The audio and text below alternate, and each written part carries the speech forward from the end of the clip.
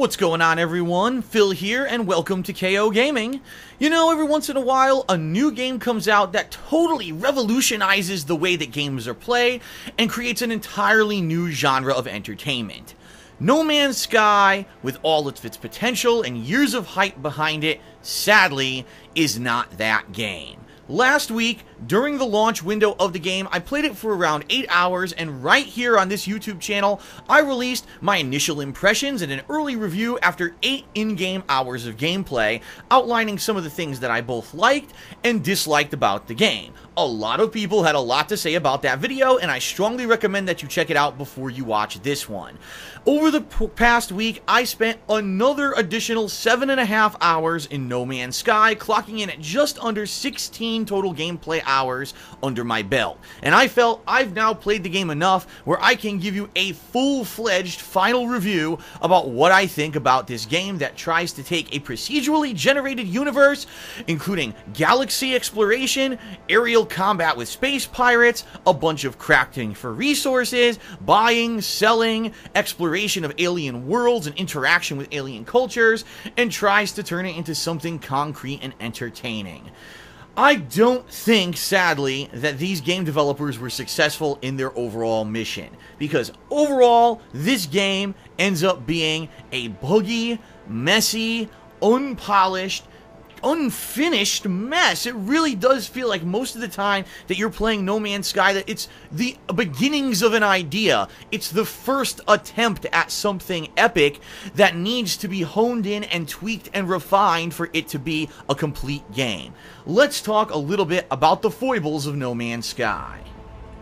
First off, when you first start playing No Man's Sky, your major concern is resource management, inventory management, and being able to upgrade and repair all of your equipment constantly, whether it's your exosuit so you can survive on these alien worlds, whether it's your ships so you can take off and fly and explore between them, or whether it's your multi-tools so that you have better mining capabilities and gathering these resources, or better combat capabilities so you can defend yourself if you happen to get attacked by a creature or a drone. After the first few initial hours of the game, once you figure out how to upgrade your inventory slots and where the best places to get these resources are, the game now kind of opens up and becomes a completely different style experience, which is cool until you start to realize one of the major shortfalls of the game. The promise of No Man's Sky was that it was going to use a unique mathematical formula to procedurally generate a randomly generated world where you could have a planet with different kinds of fauna and flora in different combinations, and that there was going to be a near infinite number of planets. There was no way you could ever visit them all, and it was going to be such a unique and interesting experience to be flying around all these different galaxies and finding all kinds of unique stuff. Unfortunately, that initial promise is never lived up to any time during the game in No Man's Sky. In fact, right now, the sampling of video that I'm showing you is not a trick sample where I tried to specifically weed out certain worlds that looked the same. The bottom line is that because of the random number generation aspect of No Man's Sky, you're gonna get barren worlds and or boring worlds with almost nothing to really look at or check out the vast majority of the time that you're investigating all around space.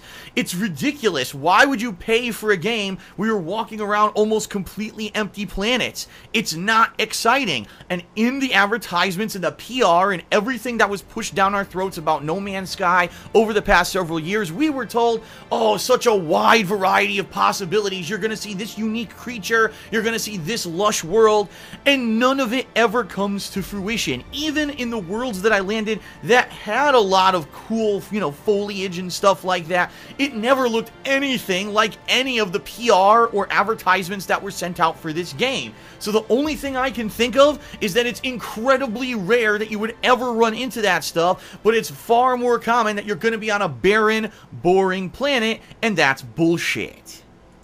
In addition, all of the alien settlements are exactly the same. Now, I don't mean that they look absolutely identical. They will have some slight variations here and there, but every space station on the inside has the same exact structure, the same exact layout. The only difference is the doors might look slightly different, and the type of alien, of which there's only 3 kinds of aliens in the entire game, might change dependent on which part of the universe or galaxy you're in currently. On the planets, the settlements all are pretty much the same. You go through a door, either it opens or you have to blow it up. You go inside, you interact with a terminal, you get an upgrade or two off the wall, maybe you interact with an alien, but it's all the same. They're all these bare bones, randomly generated things that are just completely uninteresting after you've seen them a couple dozen times. And it's sad that they couldn't do anything different. They couldn't have a city, they couldn't have a town. No, it's all just completely barren worlds with tiny little huts and buildings here or there. I mean, it's a no-brainer. If you're going through kind of universal exploration, you want to run into other kinds of intelligent life and other civilizations, and outside of these generic space stations and generic little huts and settlements, nothing else ever happens in the game in that regard, and that's pathetic. But there's also the space battles, right? When space pirates come out and try to attack you and steal your cargo, or they're attacking some kind of a freighter and you can come to the rescue by following a distress call. Yeah, it's kind of cool the first couple of times that you do it, until you realize it's more of a time waster or a nuisance than anything else. Half the time when you're out in space, you're trying to gather different resources so that you can upgrade your hyperdrive and you can warp longer distances, or you're trying to increase your shield, you're trying to do something with resource management, and most of the time you'll be interacted with these pirates when it's the worst possible time. You're running low on resources you're trying to gather to do an upgrade. Here they come. Of course, it's like clockwork, especially when you really are low on resources to replenish your shields. The pirates show up to piss you the fuck off and steal all of your inventory at the worst possible time. It really is just poorly thought out, and after you do it a couple times, you wish the whole aspect of the game was removed so you could get back to the resource and exploration and just say, fuck it, this is so annoying, I don't want to do it anymore. So really, once you get the handle of all of these constant kinds of things that are always going on, now you have to decide, what do you want to do when you're playing No Man's Sky? Do you just want to go out there and explore freeform for yourself? Do you want to try to get closer to the center of the universe, which seems to be this kind of looming waypoint in the distance? Or do you want to follow the path of Atlas? Well, for all intents and purposes, my first 8 hours, I pretty much just explored wherever I wanted to, going through black holes and exploring alien worlds, to the point where I said, man, this is getting repetitive and boring. I think I should probably follow the path of Atlas and see what happens. Now, every time that you visit one of those Atlas interfaces, you're given what's called an Atlas Stone. In addition, you'll receive some upgrades, maybe some warp fuel, and you'll learn a bunch of alien words. So they actually end up being some pretty good destinations when you first start finding them. The bottom line is there's 10 of them. That's it. There's 10 Atlas interfaces in the entire game that you can visit, and each one will give you an Atlas Stone. Now, if you're exploring freeform like I was early on, you may not have no idea what these Atlas Stones are for. The game gives you absolutely no idea what they're for either, so I ended up selling one for a ton of money and then using that to buy more inventory slots and do more of the things that the game seemed to be steering you towards at its core gameplay elements. Well, about 7 or 8 hours into my playthrough, I said I'll start trying to go after this Atlas interfaces again, and eventually around the very end of my gameplay, at the end of around 15 and a half hours, I got to the last interface. Well, guess what happened? The game said, oh, you should have saved all your Atlas Stones, because if you had 10, you could create a star. And that was the end goal of the Atlas interfaces. Not that the game ever fucking told you that. So 9 times out of 10, I'm sure people probably would sell their Atlas Stones because the game's telling you to improve your inventory, get these resources, do these upgrades, and you don't even know what they're for. You're thinking, gee, maybe they're a rare asset to buy and sell. Then come to find out, after so long of following this Atlas path, that you wasted your time because you sold one of the stones. Now, you can get another Atlas Stone. You have to randomly encounter an alien that has it in their inventory, which, by the way, they sell it for some insane amount of credits, like 500,000 or more. It's absolutely ridiculous. So I got pissed off and just basically didn't give a crap about the Atlas interface anymore when this happened. But I did find out that if you do create that star, all it does is create a randomly generated star in this open world No Man's Sky universe that you don't know where it is, you never see it, and has no impact on anything. So following the Atlas interfaces, one of the major reasons to play the game, is completely pointless. Alright, so what about the other goal, reaching the center of the universe, right? Well, either if you put in a ridiculous amount of time to actually get to the entire center of the universe, or if you find upgrades through random luck, that's right, because all of the upgrades in the game are based off of a random number generator, so one person might find the best warp upgrades and get to the center of the universe within 10 hours, while another person could play for 40 and never get the upgrade needed to get there quickly. I obviously disagree with that kind of gameplay mechanic, but whatever. Once you get to the center of the universe, guess what? There's nothing there. The game just resets and sends you back to the beginning, claiming that it's a brand new galaxy that you can now explore. It's completely a time waster. There's no ending, there's no end to the journey, there's no big payoff, there's not even a piece of narrative. It's just basically saying, fuck you, you paid us $60 and wasted all this time trying to get through our open, empty fucking universe just to get to the center, and there's nothing here. It's the ultimate insult to someone who put up with the boring, repetitive gameplay of this game at length just to get there and find out it was all just a waste of your time.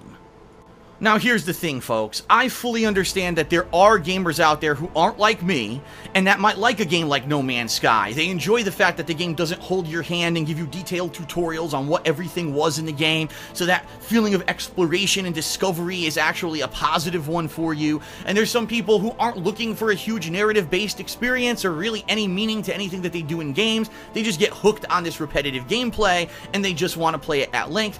I get that. But even at face value, as an objective reviewer who has to say, I understand subjectively I may not like what this game is, objectively, this game is a broken mess, as I'm about to tell you about. First of all, I've already mentioned the random number generator mechanic of this game, where some people will get loot before others, and sometimes you'll get a great piece of loot that will allow you to do awesome stuff, like maybe walk on a planet you couldn't before because the environment was too harsh, or maybe you'll get a better multi-tool that's really awesome and has more slots, or maybe you'll get that very sought-after upgraded warp, so that instead of just warping from one cluster to another cluster, you can jump 20 to 30 light years at a jump. So I actually heard the highest level one could jump like 1,600 light years with one warp, which is pretty damn far.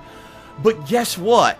The inventory system of the game is bugged. There were times during my gameplay of No Man's Sky that I earned a high-level upgrade that I had been seeking for quite a long time, and it completely vanished. It would claim I had it, but then when I went to see if I could install it in my ship, it acted like I had never collected it before. And to make matters worse, I ended up getting that item again later on, but again, it wouldn't show up. So actually, in my experience playing No Man's Sky, I could never get to the center of the universe because the game wouldn't allow me to install the biggest, highest level warp engine in my ship because of a game bug. That's fucking insane bullshit. Not only is the game incredibly boring and repetitive, barren, but then if I put up with your bullshit grinding gameplay formula, and I finally get the big sought-after upgrade, you're gonna fucking take it away from me after all that time that I invested in the game? Wow, is that an unfinished, buggy piece of crap. In addition to that, the physics of the game are completely screwed up. I've heard horror stories of people whose ships started, not landing properly and ended up being like suspended in air and you couldn't get to them properly.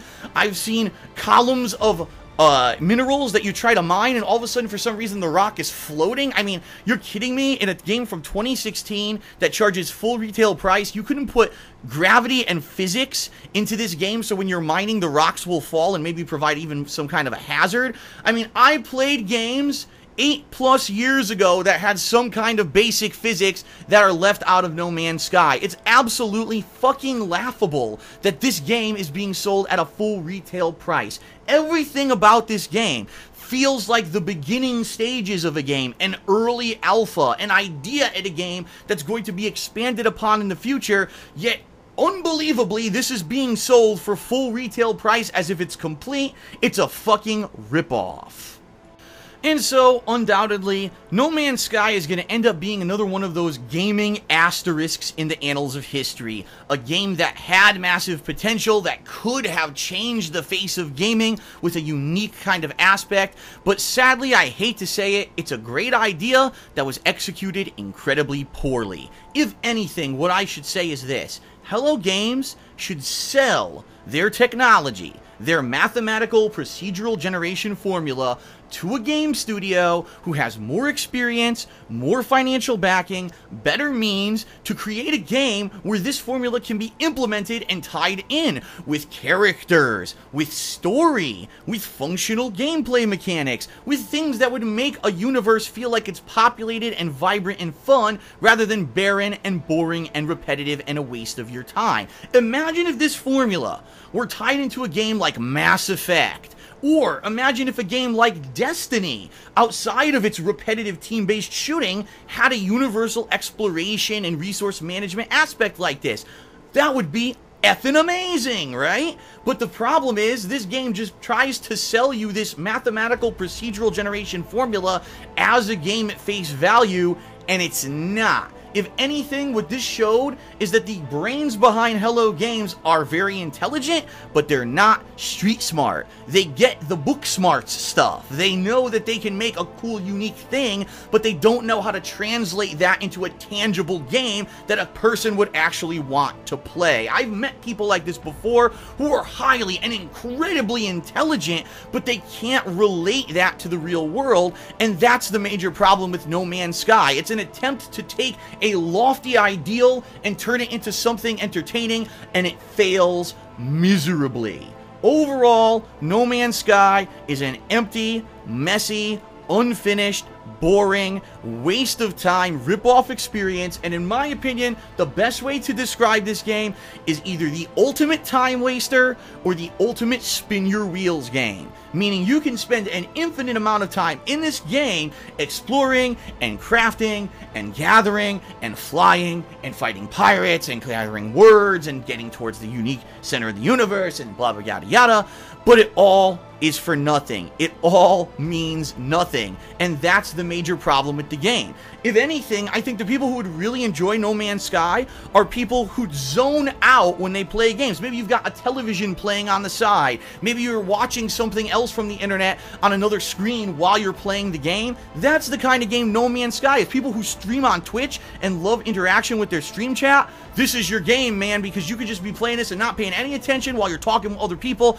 and having way more fun that way. But as a $60 retail release at its core face value, this game is probably worth $15 at best for what is in it and for how buggy, messy, and unfinished it is.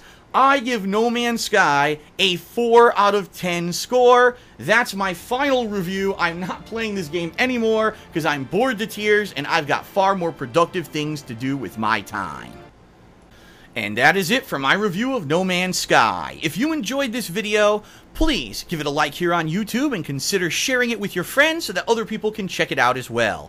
Also, please check out my video description where you can find a bunch of cool links, including one to my raw gameplay of No Man's Sky so you can see my experiences firsthand, as well as a link to a Loot Crate discount code for any new subscription over on lootcrate.com, as well as a link to my Patreon where your pledges can allow me